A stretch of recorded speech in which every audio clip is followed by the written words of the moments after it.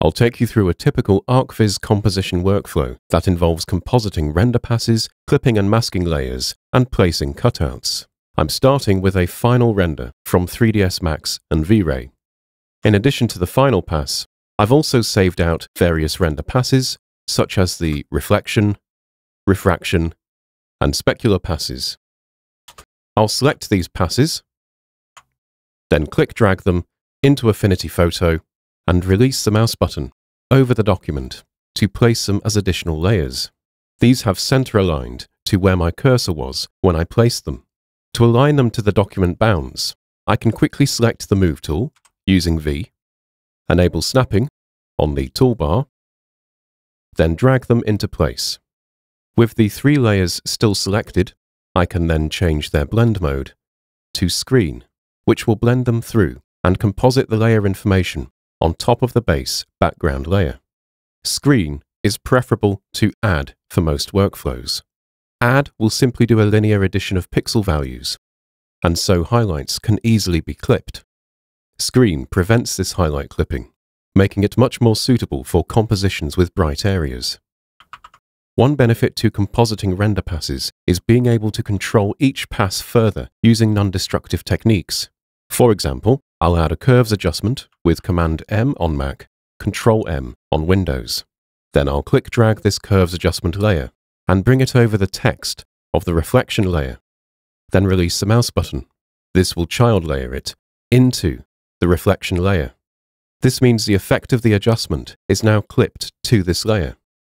So, if I click-drag on the curve graph to add a node and bring it to the left and up, I can easily increase the brightness of the reflection detail. I can apply this technique to another render pass, which I'll bring in.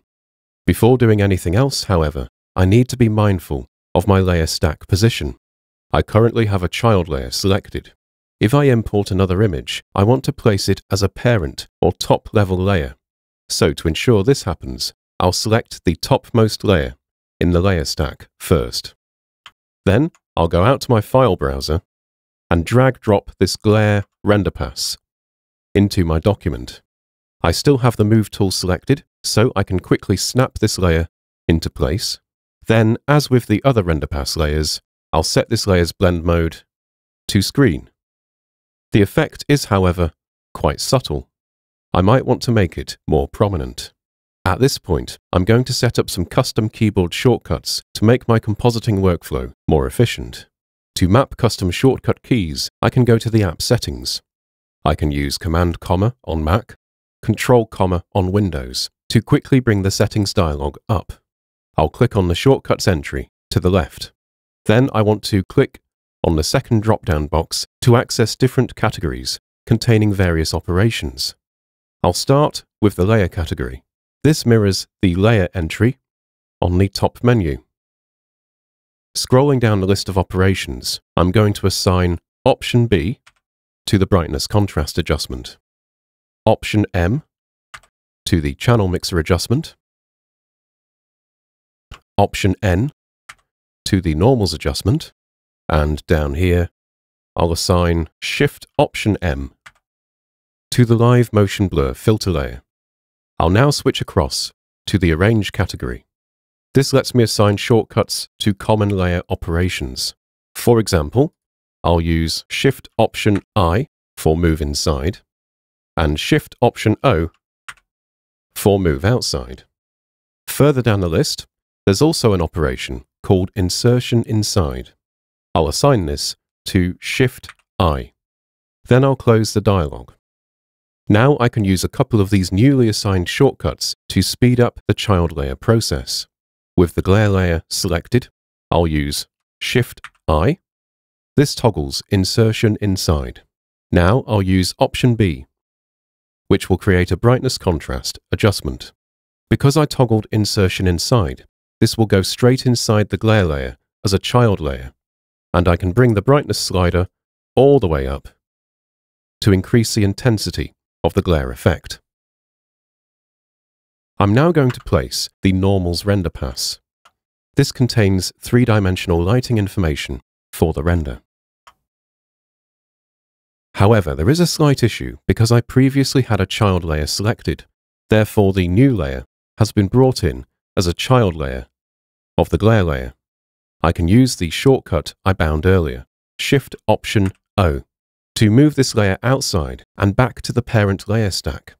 I'll just quickly align it with the other render passes, and I'll now add a normals adjustment using Option N, which is another custom shortcut I set up earlier. Then I'll use Shift-Option-I to move it inside the normals render pass. Now that I'm inside the render pass, I'll use Option M to add a channel mixer adjustment, then change the color model to gray to convert the color information to a weighted grayscale intensity model. I'll select the parent render pass and change its blend mode to soft light. This slightly complex setup now allows me to click on the normals adjustment thumbnail to bring its dialog back up, and I can use the rotation slider to control the lighting within the render. I'll hide the normals pass layer so you can appreciate the difference. Using this technique allows me to bring focus to the central building without making the overall lighting of the scene look unbalanced. Now I'm going to place some cutouts into the scene.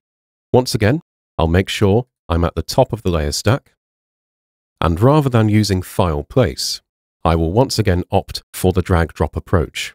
So I'll look in the Cutouts folder and find the Men Walking PNG file. Then drag-drop it into Photo and release the mouse button over the document to place this file as an image layer. The high image resolution means that this cutout comes in at a large size. I have the Move tool selected already, so I'll scale this layer down using one of the corner nodes for proportional scaling. Then I'll zoom in, scale it down further, and position it in the scene. When it comes to transforming layers, all transformations are performed non-destructively, regardless of the layer type.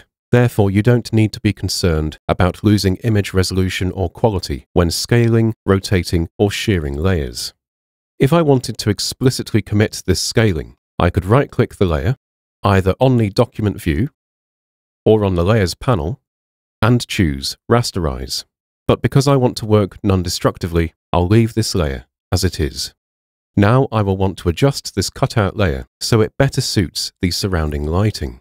Again, I can take advantage of those custom shortcuts I set up previously. I'll use Shift-I, then Option B to place a brightness contrast adjustment directly into the cutout layer. I'll modify both brightness and contrast until the cutout renders more appropriately against the surrounding lighting. I may also want to quickly block in some basic shadow detail underneath the feet here. To achieve this, I'll first select the normals layer beneath the Men Walking cutout layer. Then I'll create a new pixel layer using either this option on the Layers panel or the keyboard shortcut Shift-Command-N on Mac, Shift-Control-N on Windows. I'll then select the paintbrush tool using B. The default brush nozzle is a round brush with 80% hardness. To quickly create a squished oval nozzle, I can use a keyboard and mouse modifier. I'll hold Ctrl and Option on Mac, Ctrl and Alt on Windows, then left-click once to toggle across to shape and spacing. I can click-drag and move the cursor left to gradually decrease the shape of the brush until it becomes more oval. And, still holding the modifier keys, I can left-click once again to toggle across to rotation, then left-click and drag to rotate the brush until it is horizontal. Finally, I might also reduce the hardness to 0%. I can do this on the context toolbar, in addition to using the keyboard and mouse modifier. Now, I can single-click to stamp this oval shadow shape beneath the feet. When I am finished, I can use H to switch to the View tool, and this will stop me from accidentally brushing anywhere else.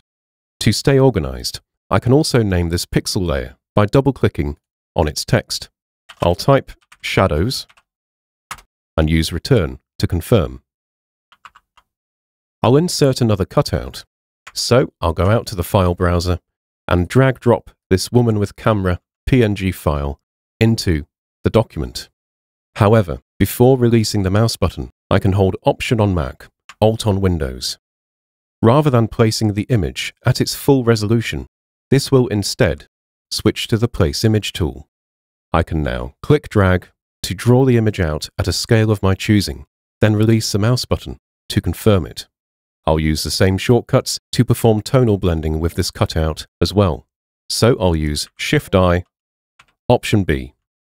I can then reduce the brightness and increase contrast until the lighting looks more suitable. I may want to add some motion blur to this cutout to create the impression of a long exposure effect. To do this non-destructively, I can take advantage of live filter layers. First, I'll make sure I have the parent cutout layer selected and not the child brightness contrast adjustment. Then I can go to Layer, New Live Filter Layer, Blur, Motion Blur. Alternatively, you may remember that I bound a shortcut to this operation earlier, which is now listed to the right. I can use this to instantly add a motion blur layer, which automatically child layers into the cutout. To configure the effect, I could use the radius slider and rotation option on the dialog. But with many filters, you can click-drag on the document view to control various parameters. Doing this with the motion blur allows me to easily determine the direction and strength of the blur. An easy way to think of live filters is as adjustment layers that apply filter effects. You can mask them, hide and show them, change their blending options, and click on the layer thumbnail to reopen the dialog and change the parameters at any time. For example, I might reduce the overall amount of motion blur. Then I can close the dialog again. To stay organized, I may wish to group the cutouts. I'll collapse the parent layers on the Layers panel, then Shift-click and select these 3 layers. I can then use Command-G on Mac, Control-G on Windows to group them, and I'll double-click and name this group Cutouts. By default, group thumbnails will display the contents of the group. To make groups more distinguishable, however, you may prefer to click on the panel options here and disable Show Group Thumbnails. This will instead display a folder icon for groups. I could also right-click to color tag this group, which is especially useful if I am working to a color coding convention when collaborating with others. I'll also color tag the render passes by selecting them all, then right-clicking and choosing a color tag from the bottom. Finally, I may wish to export this composition to an interchange format. I can go to File, Export, and choose a format from the top drop-down here. Typical formats such as PNG and JPEG are available, but for interchange workflows, I'll quickly demonstrate a couple of useful techniques. The Affinity apps support PSD, import, and export, so it's possible to collaborate with others outside of the Affinity file format ecosystem.